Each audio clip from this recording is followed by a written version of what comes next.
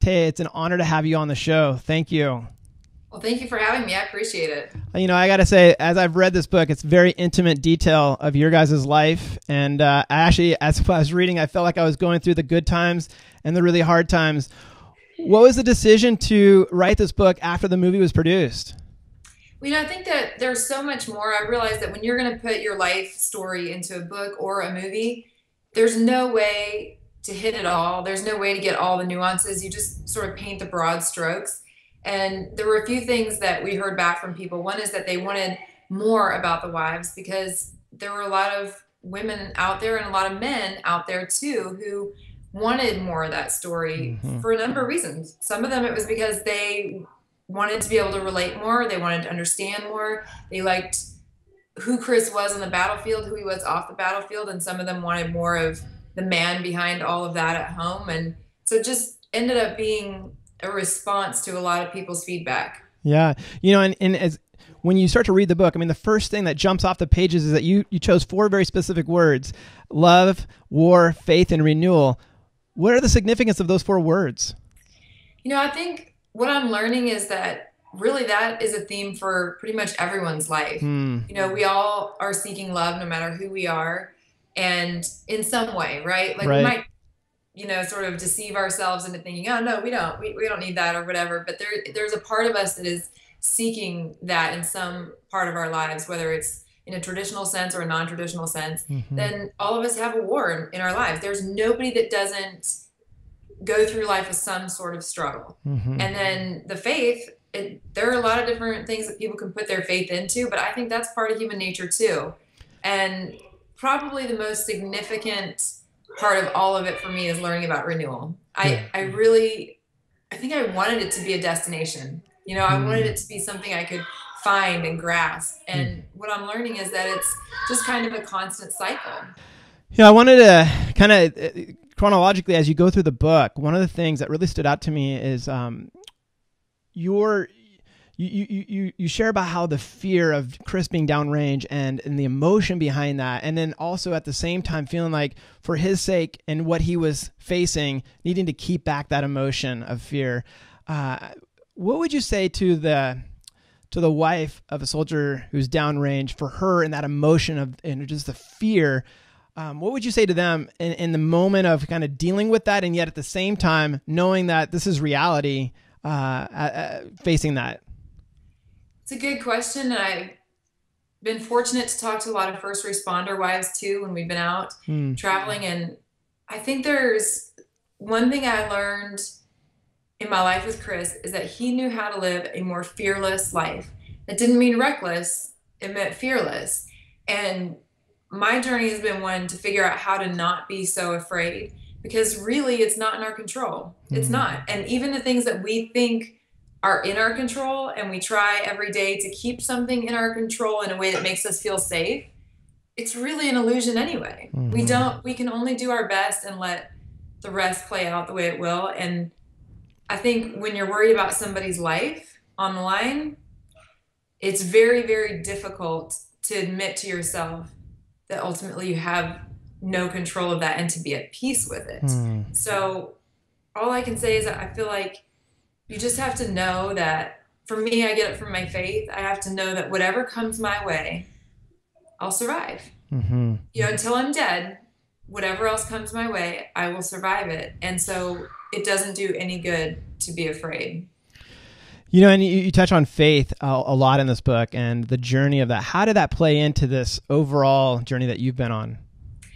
I've grown so much in my faith, and I was raised in church, but a lot of the things that I learned growing up were probably more in theory or didn't really sink in, to be honest with you. I always felt a relationship with God, but I didn't know the Bible as well as I could have. I didn't understand the meaning of all the archaic language and all that.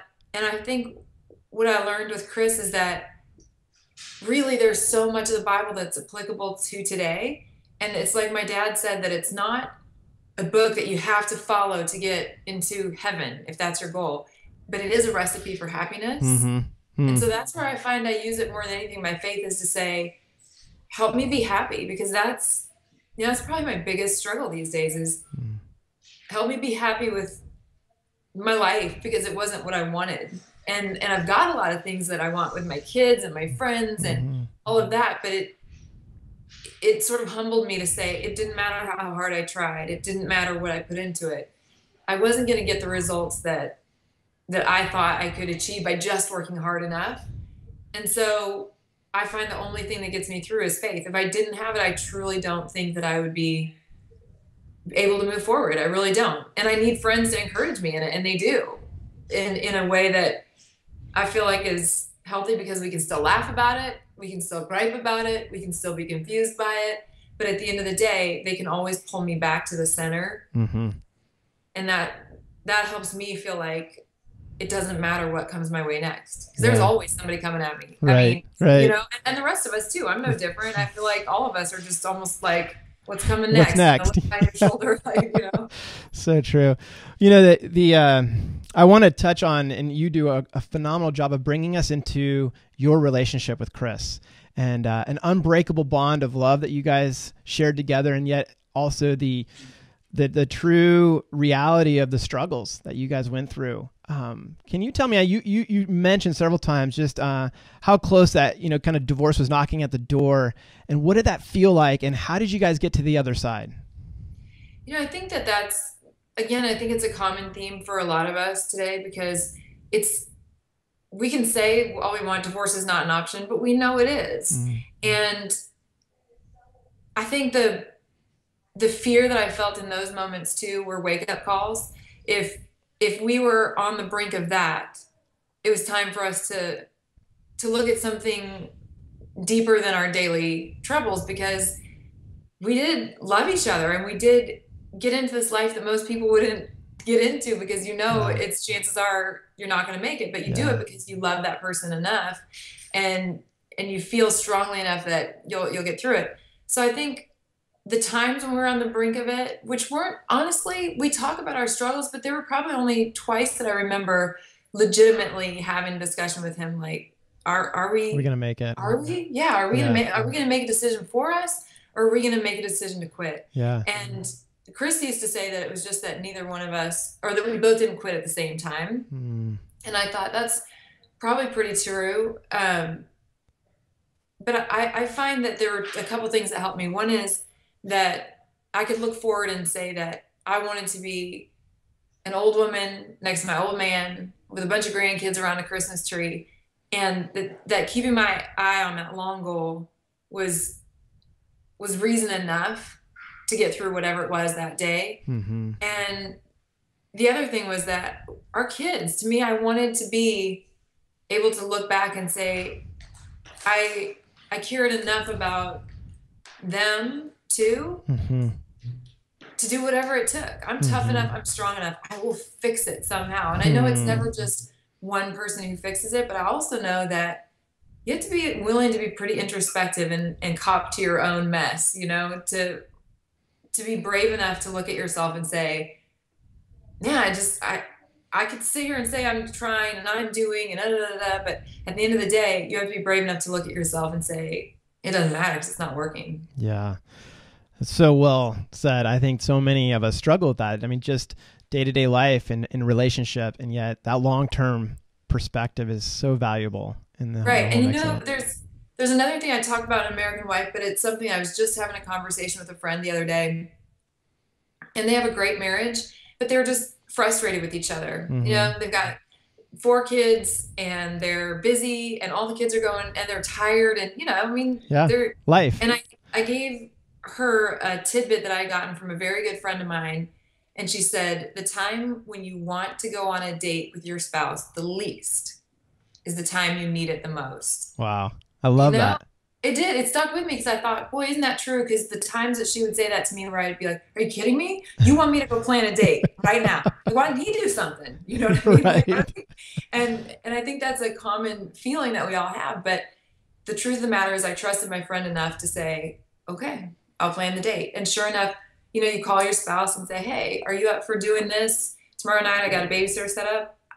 You know, 9 times out of 10, they're going to say, Yeah, absolutely. And you come back and all of a sudden the rest of the stuff melts away because you got back to just being together. Yeah. You know, you talk about in your book, finding about the near death experience of Chris after the fact. What emotional toll did that take on you, and knowing that it happened, you know, years before, when you actually realized the severity of what was taking place? You know, it's a good question.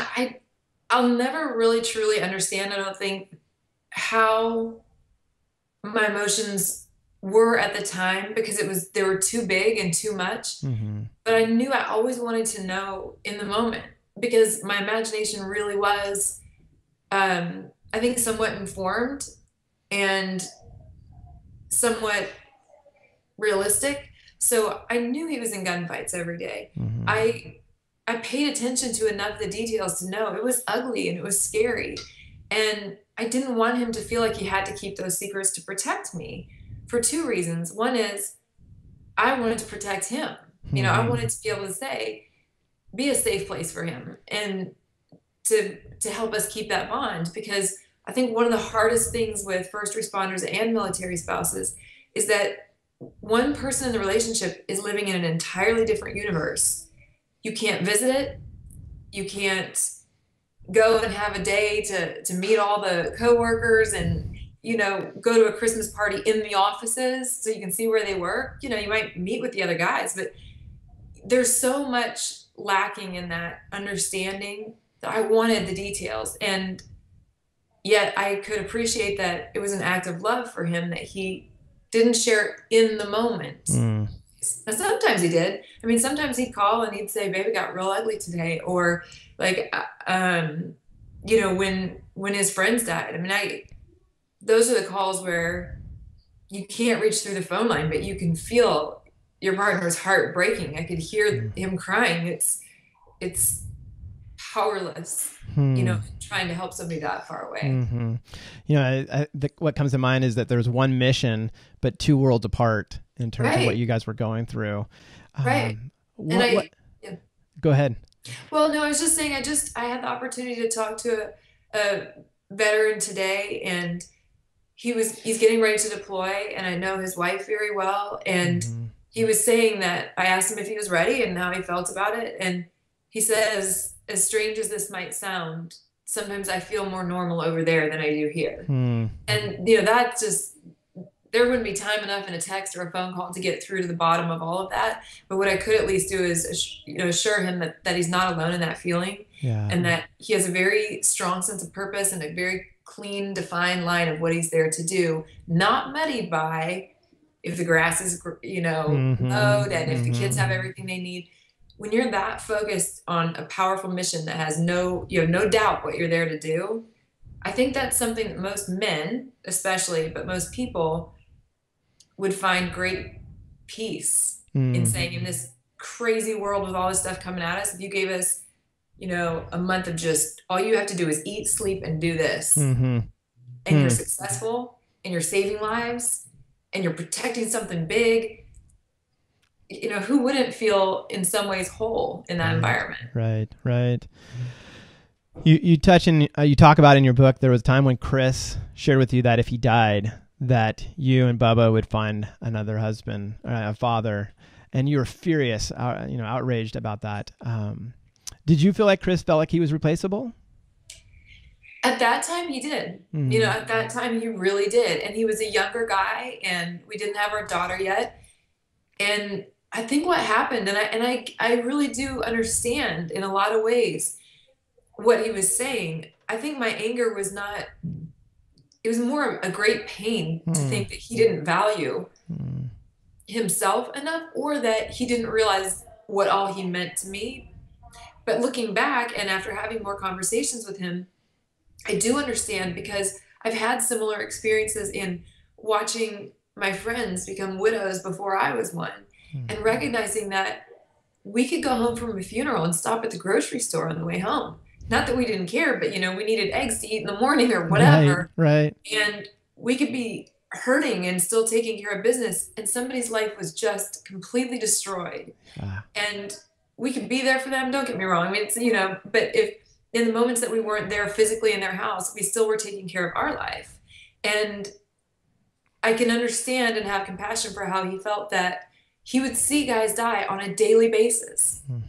And he also saw that everybody else's life went on. And he saw that the widows survived and that the parents survived and that they found a way to heal their pain. And in some ways, maybe that made it easy, and in some ways easier for him, but in some ways, maybe that made it really confusing. And in other ways, I mean, I'm aware of it now. I'm aware of the fact that if God, if God forbid something were to happen to me, it terrifies me for my children, but I also know they'll survive.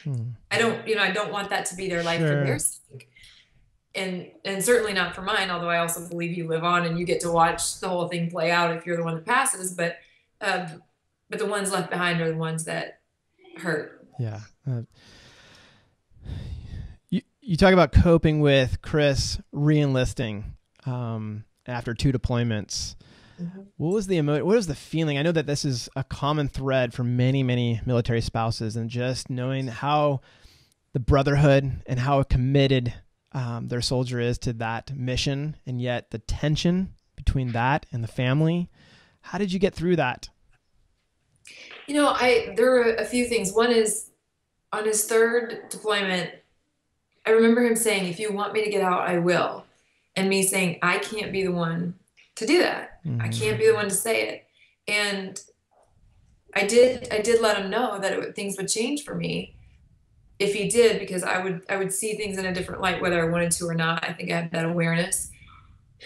But I prayed that God would do what was best for us in the long term as a family. And I left that up to God, and I was very faithful about that, so that when he did decide to re-enlist, if I said I was going to have the faith, then I was going to have the faith. And so I remember, going on a walk with one of my friends, and we had the kids in the stroller, and we were talking and just saying, I asked God to lead, and I have to believe that he is. And I don't understand how this can be best for our family in the long run, but I'm going to believe that it is. And I wish oftentimes that I had the wisdom that I have today back then. And I think that's common too. I think we all wish, if I'd only known then, what I know now.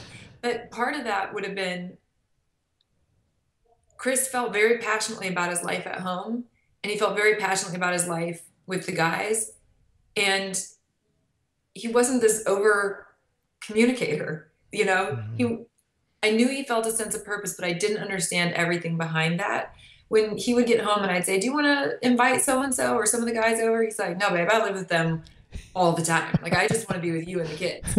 And so there was a part of that brotherhood that I didn't get to see as intimately as I see it now. Yeah. So now that he's gone, and I see that they bring that attitude of brotherhood to our family, meaning they don't ever leave us behind, meaning they have genuine love for us. And I say that with a smile, because when Chris was alive, I sometimes thought, do these guys hate me? Like, they hardly ever talk to me. I'm trying to make conversation. Right. And what I've learned since is it was like, no, dude, if Chris is standing right there, there's gonna be no misunderstanding. We want nothing to do with your wife, man. Like, all we want to do is just hang out. Like, we will barely acknowledge her, so that we're very clear that, I laugh about it, but I didn't know that. It's not like anybody told me that. Right. But now I see that they're like brothers to me. They still want nothing to do with me in an inappropriate way, which is great. I mean, I don't want that either. Sure. But I also see that they're very, they have a level of love and understanding for another wife or widow that not very many people have, because I feel like that commitment to not leaving a man behind, and that commitment to saying, "I would die for you," translates to, if something happens to you, I will sacrifice whatever it is to take care of your family. That's a promise they make to each other. And it's, wow. I think it's a very ancient art, actually, of a warrior, but to let somebody know, fight with everything you've got, because if something happens to you, I got your back. I'll take care of your family. Yeah. Wow. How do you respond to the people who've criticized Chris because of the war he fought in? I think that's so interesting, a little bit disturbing, but I find that people, the more you talk to them about it, and the more you talk it through with them, that it's important for us to never forget, when our warriors sign up to serve, they sign up and say, "I'll give you my life, and you send me wherever you want. Mm-hmm. I don't get to say if I agree with the war. I don't get to say if I want to go to that country position that you're assigning me in the military. I'll just do it, and I'll give my life to you while I'm doing it. What trust is that? You know, No I kidding. think sometimes, who would I go to today and say, I'm going to give you my life. My life is in your hands. You tell me what to do, where to go, and how to do it, and I'll do it because I love you that much. Go for it. I could die doing it, but go, like, you know, Yeah, no, it really is that. And we lose sight of that sometimes, that that is actually what they're saying when they sign on the dotted line. right. Wow. What has helped you keep going since Chris's death? Really, it's my faith, first and foremost. But my faith wouldn't be what it is today without the encouragement of other people in my life who can help me see it, or who I've been able to go directly to and ask the questions, who randomly send me things. And my friends who have said to me, Taya, it's okay if you fall in the ditch. It's okay. We're not gonna let you stay there. You know, and I value that so much, because trust me, I've been in the ditch a number of times, and I've been where I'm, you know, laying in bed with the covers pulled over my head thinking, I don't want to do it. I can't get up again. And sometimes they say, then stay in bed. Yeah. We got you tomorrow. Yeah. You know? Yeah. And what can I do to help? Right. Or the friends that I'm very aware that while we all want to do something to help somebody else, that sometimes the best thing you can do is to just show up. You don't have to take any further action than that. Just show up. It's the people that, I have a friend who, I love it, because she'll come over and she'll kind of look at me as sort of like a litmus test. Where are we today? And if we're joking, we're joking.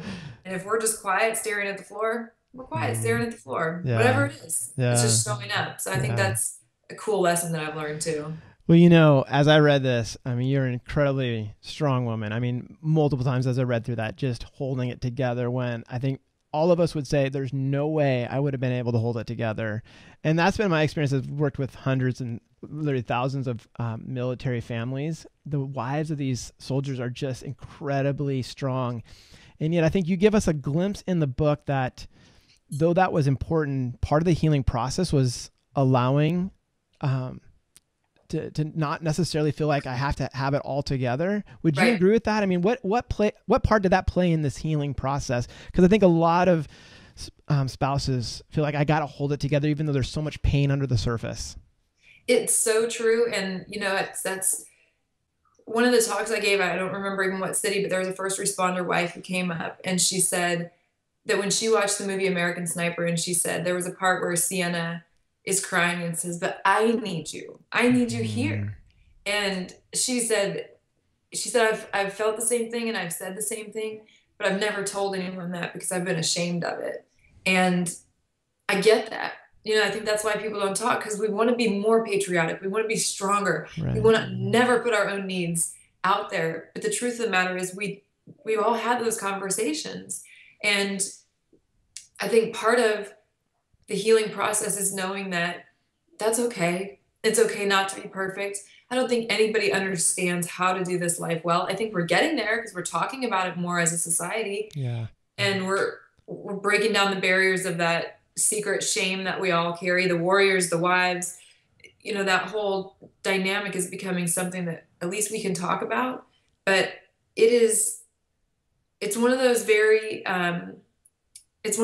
difficult things to navigate when you know that all you have is your strength, and you don't ever want to show a crack in that. Because for me, I've been very afraid that if it cracks, it might crumble. You know, there's no guarantee I'll get it back. And that's, I think, what I find strength in with my friends who have said, it's okay to crack. It's okay to cry until you vomit. You know, like we'll clean it up and we'll keep going. And that's been a really difficult process for me, because like the otherwise, I want to be strong enough to not let anything get me down. I want to be brave enough to not shy away from anything.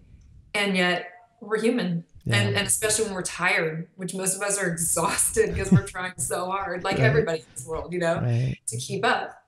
And we can't do it all. We have to be okay with that. Yeah. Yeah. At the end of the book, you really talk about this, all the pain that you've walked through has birthed something new and beautiful. And it's the foundation that you've named after, your husband. And then even just the element of the frog. I think that was so fascinating to read that and see how it has, become part of this legacy.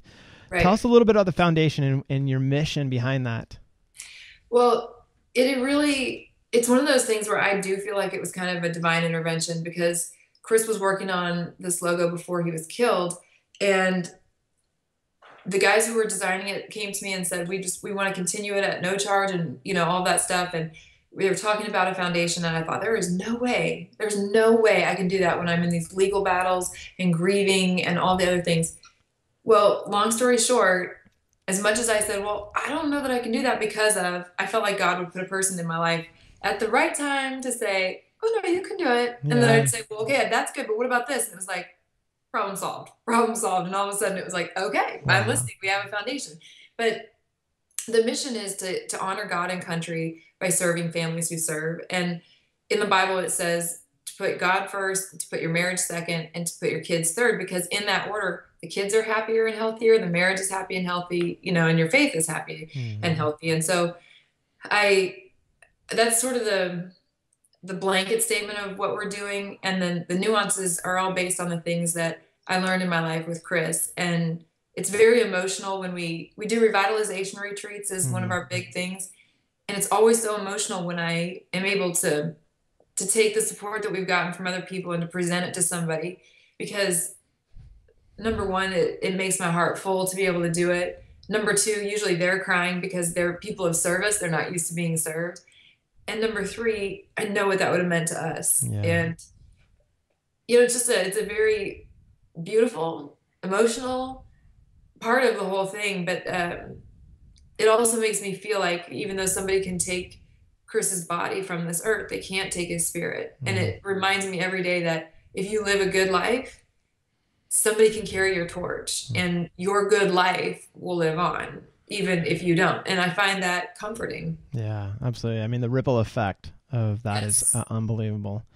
Yeah. Well, we are so honored to have you on this show. We also are so honored to have you come and share in Bellevue on November 20th.